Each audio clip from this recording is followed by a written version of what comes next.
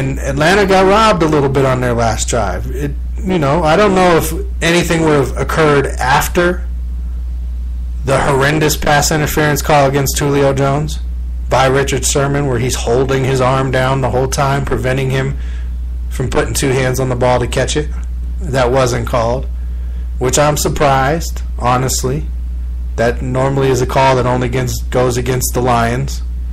So it's kind of relieving for us to see it go against somebody else, because we understand how that is. But they were robbed on that play. And who knows what would have happened. They could have fumbled. They could have thrown an interception the next play. They could have scored and had to kick off with time left, and Seattle could have returned it and won. Any number of things could have happened after that. But that call at the end of the game, with time running out, you can't have that. And I've been saying for years, if you're going to have replay, then allow replay of any play. I mean, why limit what you can challenge? If you're penalized basically for getting it wrong, for taking a timeout away, if you stop the game and challenge the referee, why not allow them to challenge any call on the field? Anything. You're still stopping the game for the same amount of time. You don't give them more challenges if you open up more plays. You still get 2 per half, and you lose timeouts if you get it wrong. Let them challenge anything. They would have challenged that play and it would have been overruled. Yes, there's the human element. But the human element, for some reason, seems like it became so much worse as the game became so much faster and so much better. So now take advantage of this aspect of technology and be able to use it to your advantage. That's the good, the bad, and the ugly right there. I mean, you can't get better than Jarius, badder than Bill, and worse than that pass interference call that was not made on Richard Sherman against Julio Jones. And we were going to debate Julio Jones tonight. We got the presidential debates going on right now. We were going to have a debate about Julio. We're going to start opening more stuff like that up on the show for sure. If you listened to the last episode, you got the new phone number for the show. We'll announce that periodically here and there, but not for everybody. You got to be a listener. And it only works Sundays at 5:30, Wednesdays at 7 p.m., and Saturday mornings after 9. That's when we do the show. We'll pass that number out again on Saturday morning for anybody who's listening. Some people listening right now got to be Cleveland fans. What a year for Cleveland sports, huh? LeBron James brings home the first championship in 5 or 6 decades. You got the Cleveland baseball team, the Cleveland Indians. They won the ALCS today, knocking Toronto out in 5 games. Very impressive what they did. And I remember Cleveland being talked about at the beginning of the season as a potential World Series candidate. And now they find themselves as the first team in this year's World Series. The Dodgers are currently up on the Cubs 2-1. They play tonight. The Cubs are going to have to get their bats going. They've been shut out twice so far in the National League Championship Series. And this is a team that I definitely thought, and a lot of people thought, really had a chance this year. Joe Madden's going to have to get on his managerial high horse and get them focused again and get this team right.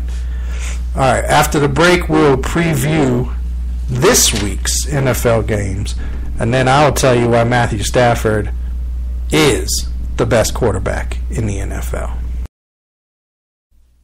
Hey guys, the NFL is back. It's time to win some cash playing fantasy football. TheDirtCannon.com is a local company that has your back. They have produced over 60% winners on FanDuel, DraftKings, and now even Yahoo. TheDirtCannon.com will help you build, play, and win. Build a better team with TheDirtCannon.com. Use promo code RDST and get $5 off forever. And try the Silver membership this week for free. Visit TheDirtCannon.com.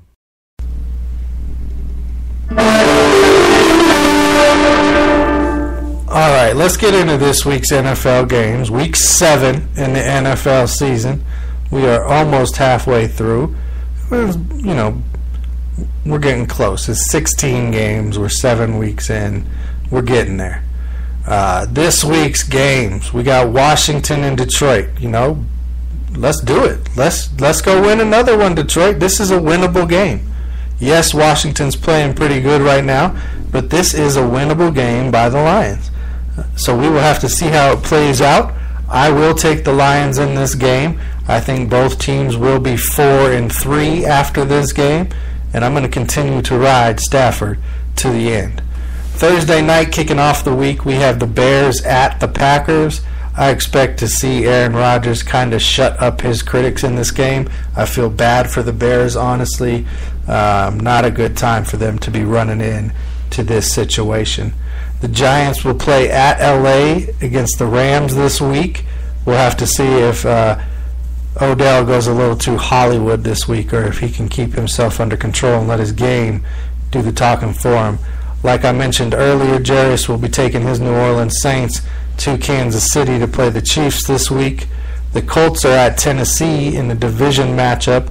I'll take Tennessee in this game, as the Colts really haven't been playing all that consistent or well this season. You got the Minnesota at Philly. This is an interesting matchup. Philly played real well at the beginning of the season. They've kind of stumbled here over the last couple games, and Minnesota's had some time off to prepare for the Eagles. So can Sam Bradford keep that offense rolling and maybe, you know, create an identity this week? We'll have to see. Battle of Ohio as the Browns are at Cincinnati. The Raiders will take on Jacksonville this week, so maybe the Raiders can right their ship a little bit, give their fans something to talk about. Let's see if the Bills and Dolphins, who both had big wins for themselves last weekend, we'll see how their game turns out as Buffalo travels to South Florida. Baltimore takes on the reeling Jets, with Geno Smith getting the start this week, as that broke today. Tampa Bay is at San Francisco. Expect Tampa Bay to get back on the right side of things there, as San Francisco just doesn't have a lot going for them. San Diego at Atlanta. You know, I like San Diego. This would be my upset pick of the week, as the Falcons are riding pretty high right now. But I believe in Phillip Rivers and the way the Chargers just continue to do what they have to do. Patriots at Steelers, this to me is the game of the week. Even with Big Ben out, just with all the players that are on this field, Big Ben is a knock as he's not there. But it's still the Patriots, it's still the Steelers. So we'll see if Tom Brady what he can do Sunday afternoon with that. Sunday night football, you got Seattle and Arizona in what is a big early season divisional matchup for those two teams.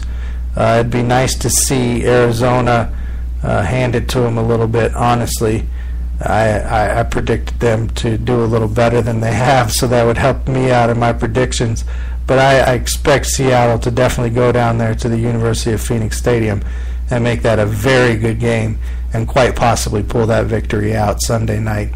And then Monday Night Football, Brock Osweiler coming back to town as the quarterback of the Houston Texans, I almost said Oilers, to play the Denver Broncos and that defense that knows him all so well.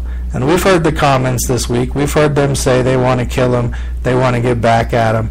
And, you know, I don't blame him. He didn't just go get that money and do what every player has the right to do. He didn't just get what was best for him, what was the best offer. He shunned the team by not showing up to the ring ceremony. He didn't answer phone calls. He got hurt feelings about it. And he didn't go on the White House trip. He said Houston was a better situation. You don't think that hurts some feelings? You don't think defensive guys who are trained to come after quarterbacks are now going, we know you. Sure, you're playing in a different offense. It's spread. You got different players. But we know you.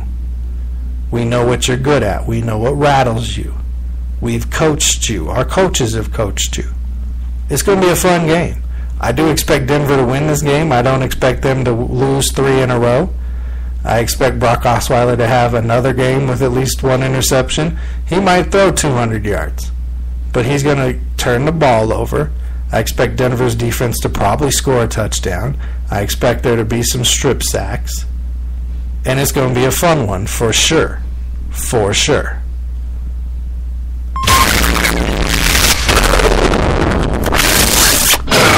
Alright, let's get real quick, okay? Matthew Stafford. If you guys haven't heard it, Peter Schrager, right, has come out this week and said Matthew Stafford is one of the best quarterbacks, if not the best quarterback in the NFL right now. Now, just a few short weeks ago at the beginning of this season, I talked about Matthew Stafford. I talked about how the pundits out there and the people at the mothership and everybody want to put him down. How even local guys here on the Fan want to talk about Detroit as a bad situation and Matthew Stafford as not being that good of a quarterback. But the proof is in the tape. He can throw it from every angle. He has touch. He has the arm. He can throw it deep. And it wasn't just that he was throwing to Calvin. We've had some bad offenses in Detroit, if you guys haven't noticed. We've had some two good players over that time, Stafford and Calvin. Calvin's gone now. He's doing his thing on Dancing with the Stars. He did an amazing dance this week. If you're not watching what he's doing, check it out. It's pretty impressive. But Stafford is amazing. We talked about he was the only quarterback in NFL history to throw over a complete season, 16-game schedule, have a completion percentage of over 60%. First one ever. Nobody else is on that list. Him. He owns almost every Detroit Lions passing record. He's carrying that team right now. Abdullah's out. Riddick's out. Offensive line is in shambles. Ansah hasn't been playing. Levy's been out. Linebackers galore, not there for Detroit. Tate was missing until last week. And he keeps rolling. He keeps putting up yards. Since Jim Bob Cooter took over halfway through last season and we got rid of Lombardi, who was trying to be Sean Payton, Stafford's thrown something like 6 interceptions and 28 touchdowns. And if you've watched his play this year, it's been amazing. He's been on point. He's been consistent. The touch has been there. He's playing this season how Aaron Rodgers has been playing the last few seasons. No safety blanket anymore. No top guy that everybody's scared of. They're not doubling and throwing guys over the top on Tate and Jones. Every now and then when the defense calls for it, sure. But it's not every play. You don't see the punt formation corners at the goal line that Calvin would get. It's a different offense. The offensive coordinator is also calling plays differently because of that. And sure, Jim Bob came in. We still had Calvin last season. But you saw that it wasn't a Calvin-centered offense after he came in. It was open guy gets the ball. First open guy I read, that's where I'm going with it. Just like when you're playing for fun. That's what I love about how those two click together. Yes, Stafford is a legitimate MVP candidate. And I've said it on the show before. I don't think the MVP should go to the guy, best player on the best team. Because if you won 4 games and it was on the back of a guy who put up a ton of individual point stats, and it was only because of him that you were competitive at all, like a Phillip Rivers, like a Matthew Stafford, then yes, he is a candidate. And the way Stafford is playing right now, compared to the other players in the league, the Matt Ryans who have put up great fantasy numbers this year, the Drew Breeses who are putting up great fantasy numbers, Brady who's coming back, he is right there with all of them, and if not more so, because of the team and the injuries and the things that they're dealing with there in Detroit. And because he's got everybody's weight in the country telling him he's not good enough. And he's not one of those guys. CJ here on the local, the Fan, puts him as a Tier 3 or Tier 4 quarterback. Are you kidding me? Man, be quiet with that noise. You didn't even go to the NFL and you could have. People wanted you when you came out of CU and you chose to do something else. Respect to that. You made your own choice.